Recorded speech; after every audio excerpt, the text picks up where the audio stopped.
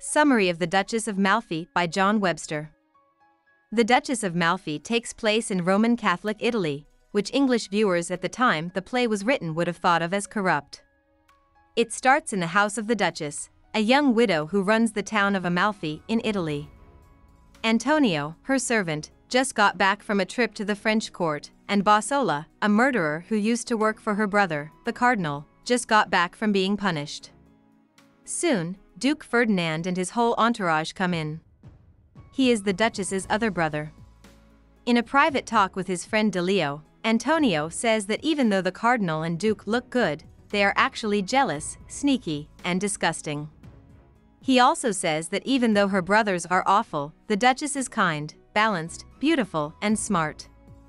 The Duchess is still young and beautiful, but her brothers don't want her to get married again. They want to keep their honor by making sure they stay sexually pure, and they want to receive her money by making sure she stays a widow.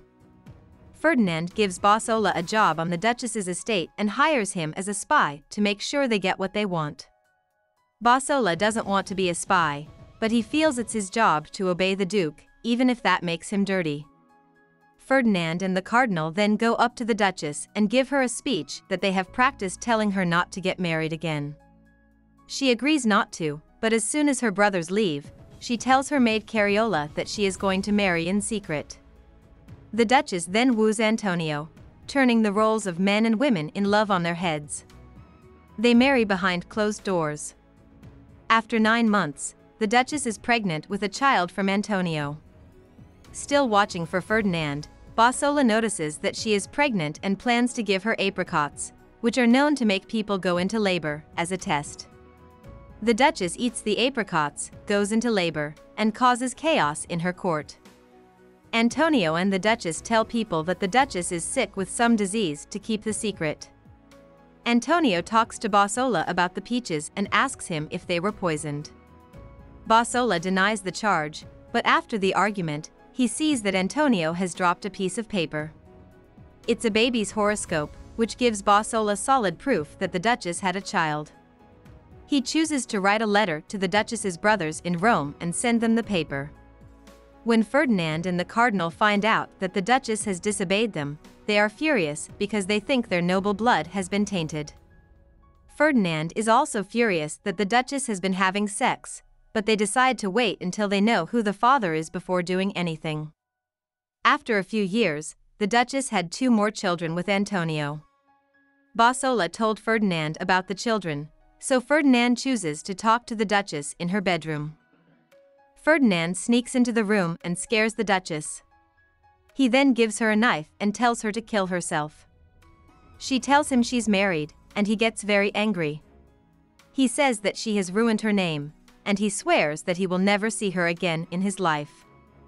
Antonio and the Duchess make a plan to leave Amalfi. The Duchess tells Antonio that he has been fired because he has been using his job to steal from her and has been caught. After Bossola secretly tells the Duchess that Antonio is a good and honorable man, the Duchess tells Bossola that Antonio is innocent and is actually her husband. She wants to run away with him. Back in Rome, Bossola tells the Cardinal and Ferdinand what the Duchess is planning. The Cardinal then sends the Duchess, Antonio, and their children away in an official way. Ferdinand asks Antonio to make up, but Antonio thinks it's a trap, so he and his oldest son run away to Milan instead of accepting. After he goes, Bossola comes back in disguise and follows the brothers' orders to capture the Duchess and her other 2 children. The brothers put the Duchess in jail in her house in Amalfi. There, Ferdinand meets the Duchess in the dark because he swore he would never see her again. He gives her his hand to hold, but then tells her it's the hand of a dead man to make her believe that Antonio is dead. He then uses shadows to trick the Duchess into thinking that her children are also dead, which makes her want to die. Ferdinand tells Bossola that he wants to torture her by putting her in front of crazy people from the local hospital for the insane. Even though Bossola feels bad for the Duchess and doesn't like being a part of her torture, he still does what the Duke tells him to do. The crazy people meet the Duchess and Cariola in her jail. Bossola then comes in dressed as an old man and tells the Duchess that he is going to kill her. The Duchess is calm and not afraid, But when the executioners come in, they kill her, her 2 children, and Cariola. Ferdinand doesn't feel sorry for the children, but as soon as he sees the Duchess's dead body, he starts to feel bad. Ferdinand goes crazy because he feels guilty, and Bosola admits that he also feels bad. Ferdinand then blames Bosola for doing what he was told and won't pay him for the work he did. After Ferdinand leaves, the Duchess wakes up, but only long enough for Bosola to tell her that her husband is still living. Almost as soon as she wakes up, she dies for real. Now that Antonio is in Milan, he doesn't know what happened to his wife. He chooses to put everything on the line and face the cardinal in person to try to calm things down. Ferdinand, on the other hand, has been given a diagnosis of lycanthropia, or werewolf disease. He starts acting like a madman and even attacks his shadow out of guilt.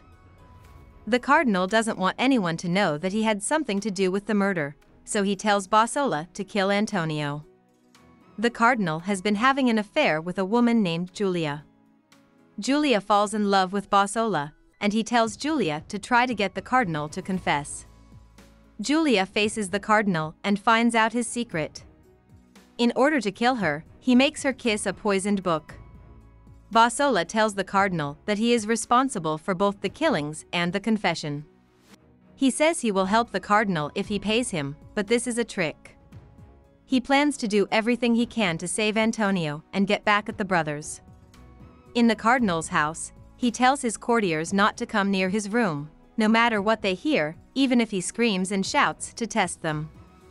Bosola sneaks into the castle and finds out that the cardinal wants to kill him if he helps him. Soon after that, Antonio sneaks into the house to find the cardinal and put an end to their fight. But because it was dark, Bosola accidentally stabbed Antonio because he thought he was one of the brothers. Antonio only stays alive long enough for Bosola to tell him that the Duchess and 2 of their children have been killed. After that, Antonio doesn't want to live anymore. Bosola goes to find and kill the cardinal.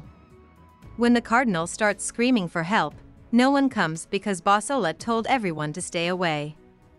During the chaos, Bosola stabs the cardinal twice.